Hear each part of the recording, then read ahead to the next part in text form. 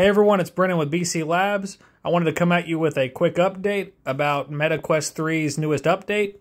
Some of you may know that we just moved from v63 to v64 in the PTC public test channel for the Meta Quest 3, and I actually just got my download for v64, and there's been a lot of buzz about pass-through and the differences. So really quickly, I just wanted to address that. I must say, right after I got the update and I rebooted my headset, I did see a marked improvement.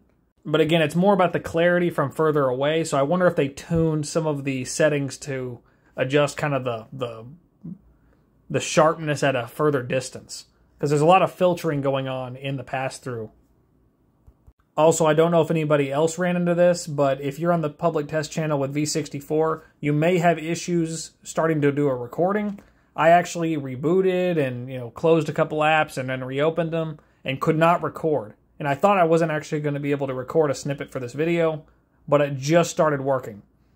So that's just a word of warning. If you get on v64 and you don't immediately have the ability to record, it may take a few minutes and it seems to fix itself. I tried to keep the lighting exactly the same in my recording, as it was about a 10 to 15 minute span between the phone recordings.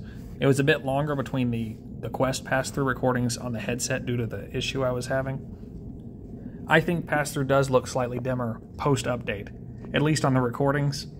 However, when I was wearing the headset, I did not notice this. The graininess also seemed to be improved in headset, although it's not as obvious from the recordings. I do think that you can tell somewhat from the video that the legibility of text is better from further away. I don't think overall clarity improved. I just think that it's clearer from a better distance, so you can read things without being really close to them.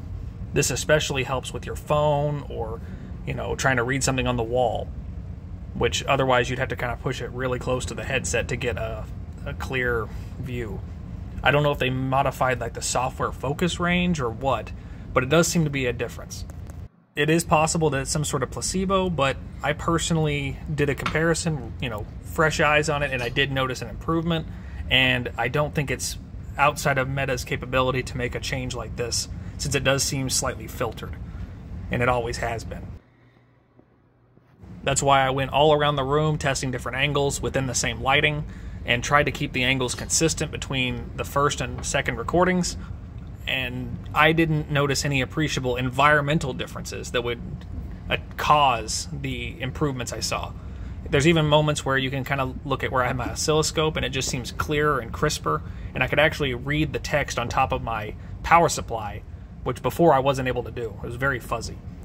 I also tried to keep my lighting to be as consistent as possible, so I don't think it's a difference of lighting. I walked around the room.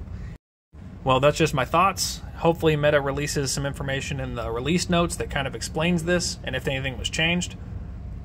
Anyway, I don't really have much more to cover on here. There are a bunch of other features in v64 that I'll probably address in a different video, but I thought this was just so important because any improvement to the pass-through just brings this closer in parity to some of the other options, and it's one of the major things that I think is holding the Quest 3 back from being truly usable in a day in and day out use case for productivity. So it's really exciting. It also helps with immersion for mixed reality games, so I'm just so excited. Anyway, if you guys thought this was interesting or have any questions, drop them in the comments. And as always, I'll see you guys next time.